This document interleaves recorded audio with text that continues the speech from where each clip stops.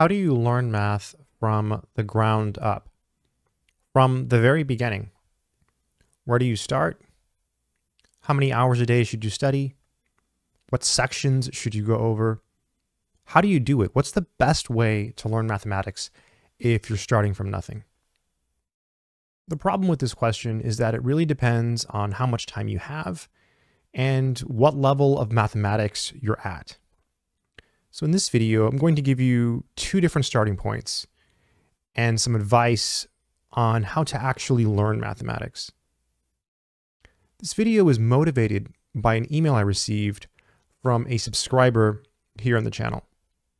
I'm going to start this video by briefly reading the email in its entirety, it's not long, and then doing my best to answer it. If you have any advice for this person, please leave a comment in the comment section below.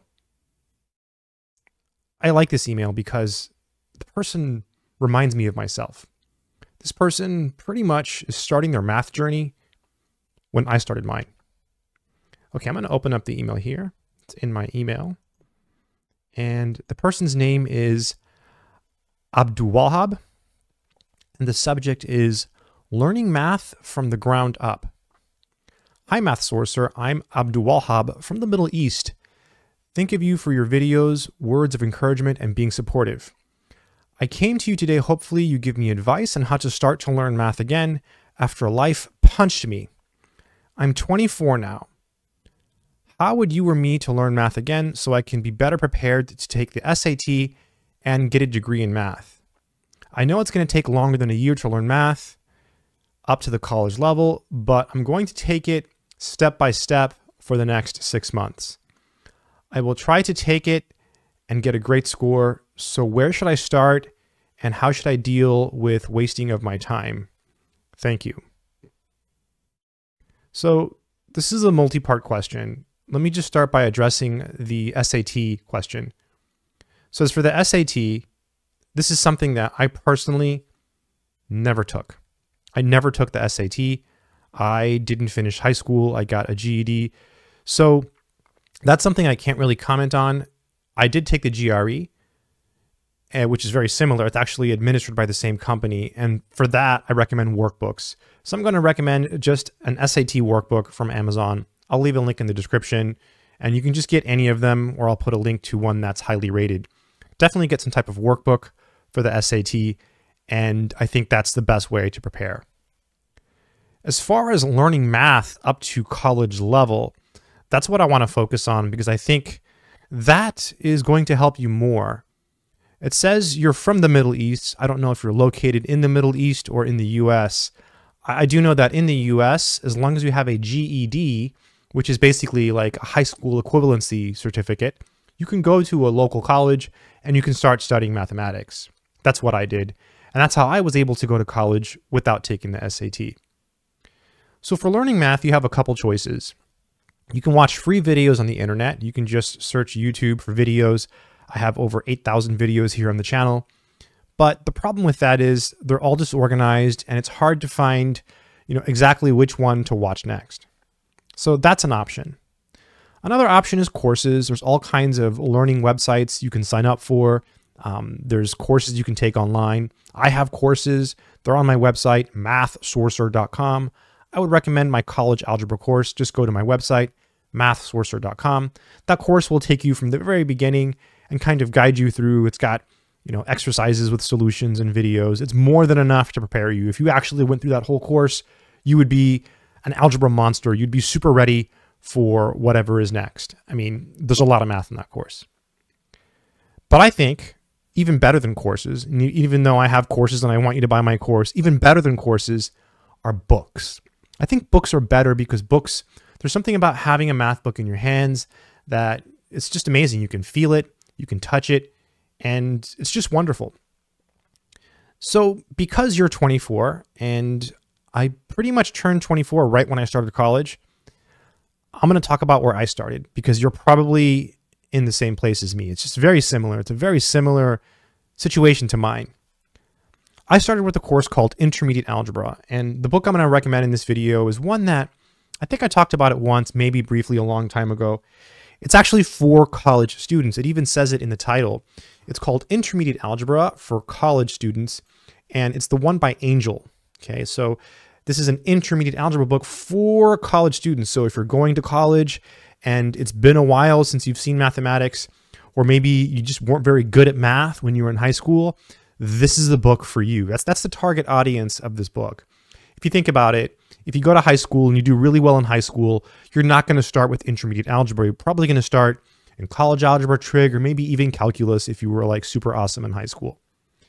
But if you weren't super awesome in high school, or if you didn't finish, or if it's been a while, this is generally a really good starting point for people. This book is really good because it has great examples, it has a modern layout, it has answers to the odd-numbered exercises, and you can smell it. So that makes it fun. Plus, the fact that it says for college students is probably going to make you feel a little bit better. It's like, okay, I am in college and I'm learning math, but it's really basic, so you shouldn't feel ashamed that you have to, start at this level. I actually started at the level before this, but I was able to take a combined course where I did like the pre-algebra and then the intermediate algebra, and I went from there. Mathematics was not my major. I just had to take it because I wanted to get a computer science degree, and I ended up liking it after taking a ton of classes. So mathematics for me was an accident. So yeah, awesome book. Now, if you feel that your mathematics is pretty good, you're thinking, okay, intermediate algebra, I mean, I know basic algebra, I know how to add rational expressions, I can solve simple equations, I've got some experience, I've seen the quadratic equation before, I know what that is. If you've been exposed to algebra at some point in your life, okay, if you've seen the quadratic equation, if you've done some factoring, if you've done some basic algebra and you've had that, then I do recommend starting with college algebra, because I feel like college algebra books, they contain more knowledge and they just move a little bit quicker, and I think it's going to work better. Okay, the one I recommend is the one that I've used to teach in the past. I've taught dozens of college classes with this book, not this particular edition, but this one is College Algebra Essentials. I'm recommending this one because this one is less expensive than the regular college algebra, and it pretty much has everything you need. And I'll leave links in the description of this video to both of these books in case you want to check them out. So you can click the links and then look for used copies. This is a used copy I got for just a few dollars. So excellent book, and it covers more math, or more advanced math, than the intermediate algebra book. So you've decided on getting a course or a book, or both, right? You can do both. You can do a course or a book. By the way, if you buy my course, this is a great book. This book goes along with the course. So if you get this book and my course, mathsorcerer.com, my college algebra course, through the link there, this is a good book for that course. It follows the course fairly well. So it should follow the sections and stuff. It goes along really well. So once you have a course and you have a book, if you're taking a course, obviously you just follow the course. If you decide just to get the book though, just pick a starting point, start from the very first chapter, sit down with, a piece of paper, a pencil or a pen. I prefer pencil, or you can get a fancy pen or something, if it makes you feel good. Whatever makes you feel good, try to have a distraction-free environment and tell yourself you're going to do some math every day. Now, how much math you should do, I think that depends on how much time you have. A lot of people will say, I'm going to do 2 hours of math every day, and that's okay, but I think the real problem with that, and this is just the problem I've had with that in my life, is that it's hard, like sometimes you wake up and you don't want to do anything. You're just tired, you're burnt out, you've been studying for 3 days in a row. The last thing you want to do is do math for 2 hours. So I think it's a better approach to say, I'm going to do at least one problem every day. And I think that's an easier way for people to get started with mathematics. Because if you tell yourself you're going to do, at least one problem every day, you're more likely to sit down and do it than if you tell yourself you're going to do 2 hours of math every day. It's just the way we're wired, because you're not going to have motivation every day. Some days you won't have that motivation. And so you need to be able to work when you're not motivated. And the easiest way to do that is to tell yourself you're going to do at least one problem, because you're more likely to say, hey, well, your mind says at least one problem. So, okay, so that might only take you 15 minutes. In your mind, you're saying, oh, one problem, I can be done in 10 minutes. You sit down, you do a problem, and you feel good. Hey, I factored that equation, I factored that polynomial, or I solved that quadratic equation, or I graphed that parabola, and my graph looks pretty good. I did it right. So you might want to do another one. So it gets you going. Once you get going in whatever it is you're trying to do, a lot of times you'll keep going. Not always. Not always. Sometimes you'll do a problem and you'll say, I just can't think today. And you'll put it aside, and you'll go do something else, and you'll take a break, and you'll take a mental break that day.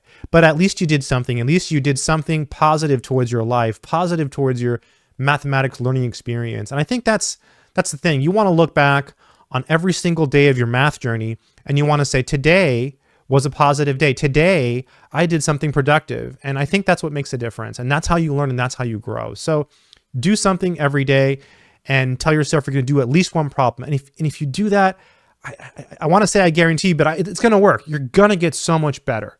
If you do at least one problem a day, you're going to get better. It makes a big difference. So that's my advice. I think you're going to do great. I think the fact that you're thinking about going back and you're going to take the steps to do that is great. Yeah, it's never too late. It's never too late, my friend. It is never too late to start. It really isn't. And a lot of people will say, you know, what's the point of, you know, going to college and stuff? There's no guarantees. And there are no guarantees in life. There's no guarantees no matter what. A lot of life is about luck. But there's this quote, and I forgot who said it. Someone famous did. I should know because I just read it. It says, I find the harder I work, the more luck I have. And I think that's true. I was thinking about that last night. I was having a conversation with a friend about luck and life, and how luck plays a big role in how we succeed in life. And, you know, the harder you work, the more luck you have. You know, the more opportunities that open up. So keep working hard, and good luck on your journey. If anyone else has advice for, and let me just check the name again because it's a very long name, Abdul Wahab, please leave a comment in the comment section below. If you found any value in this content, consider hitting subscribe. If you want to, you don't have to, but if you want to subscribe, I post math content and other related content. Sometimes I'll post like investing advice or physics stuff, or, you know, sometimes fitness, but mostly it's mathematics on this channel, math and learning type stuff. If you want to learn math, I do have courses. They're on my website, mathsorcerer.com. What else? Oh, I have an Instagram, The Real Math Sorcerer, so check all of that out. If you're into fitness, if you want to get in shape, work out, I do now have a fitness channel, The Fitness Sorcerer. Just Google The Fitness Sorcerer. You can find my fitness content there, which I am slowly building. It's like fitness, product reviews, and stuff like that. So anyways, I hope this has helped someone out there. Learn math from the ground up. What you should take away from this video are the following things, just a recap of the most important points. I think it's important. To learn math, you can either just wander aimlessly around the internet and search for videos, which is okay. I've done that. Buy a course or get some books. And I'll leave links to all of that in the description. And the key takeaway, again, is do at least one problem a day. I hope this has been helpful to someone out there who feels like it's too late, or you know, they feel like, you know, they don't know where to get started. Just get started and go do some mathematics.